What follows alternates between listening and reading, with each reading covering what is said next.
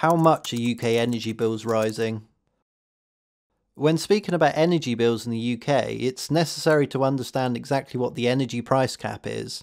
The energy price cap was introduced in January 2019 with the aim of stopping private energy suppliers from making excessive profits by charging customers, mainly those on default tariffs, extortionate prices for their energy. The cap is set by the energy regulator Ofgem, and it's updated twice a year, at the start of April and the beginning of October. Ofgem calculates the cap based on a range of costs incurred by energy suppliers, such as the global wholesale cost of energy, network maintenance costs, and the costs of government energy policies such as green levies and the warm home discount. And the cap can both increase or decrease depending on the estimated total of these costs.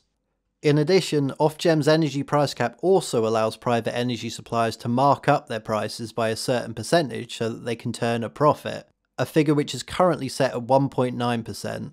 The overall energy price cap figure represents how much an average household with a typical energy usage can expect to pay in total for their gas and electricity over the course of a year.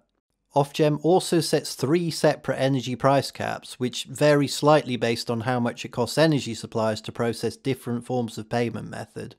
But for the sake of convenience, as the monthly direct debit energy price cap is by far the most commonly used, we'll focus on that one for this video. As of April 2021, the energy price cap was £1,138, meaning that a typical UK household could expect to pay this amount for an annual dual fuel bill. However, 6 months later, in response to rising global wholesale gas prices, Ofgem announced that they'd be raising the energy price cap by another £139, a 9% increase to £1,277. And in April this year, they raised it again, but this time by much more, almost £700, a 54% increase on October 2021.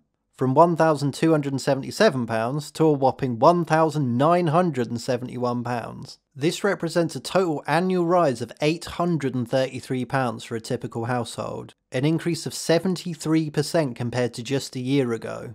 Given the fact that these price rises have only just come in, it's currently impossible to calculate just how badly they're going to affect ordinary people in practice.